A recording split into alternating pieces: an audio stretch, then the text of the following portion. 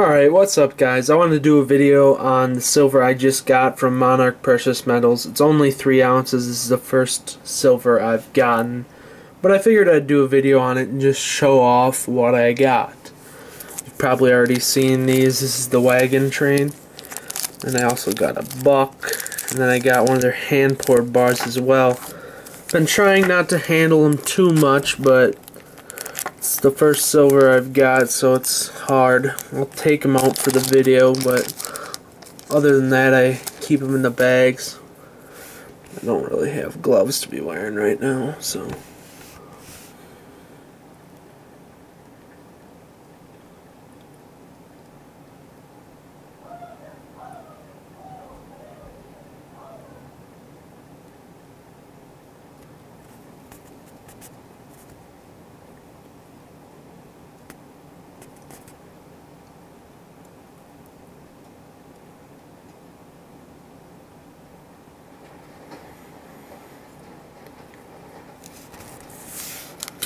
The Monarch Silver Buck came a little bit dirty. Not anything bad, but it just wasn't as shiny as the Wagon train was.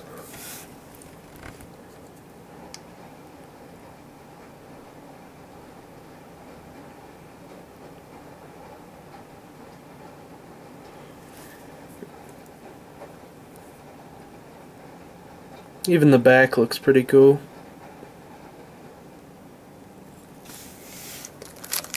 And there's just something about the hand-poured bars that are very cool.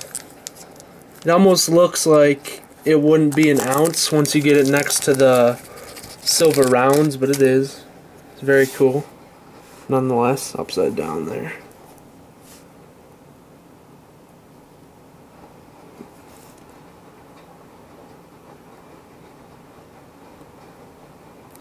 And look on the back, nothing special.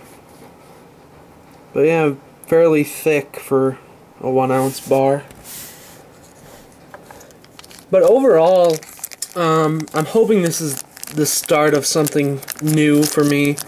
I can't afford to be getting a whole lot of silver, that's why I only have 3 ounces here, but my next order will probably be from APMEX, just getting a few of their branded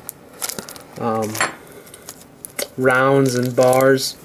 And from that point, I'm looking at Sunshine. I just kind of want to get I should probably be on camera here. I want to get a few of everything just to start off before I start trying to bulk it up.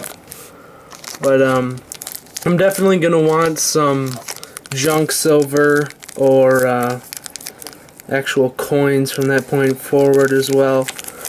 But it's just a start to another thing that I've got going on, so hopefully I won't lose interest. It's more of a investment than anything else. I'm not looking for short-term gains. I'm looking for long-term, years in advance, and just preservation, more or less. But until then, it's always fun to look at, and it's pretty awesome having actual money rather than paper. Anyways, thanks for watching. Hopefully I'll get more videos on silver in the meantime. And yeah, I'll talk to you later.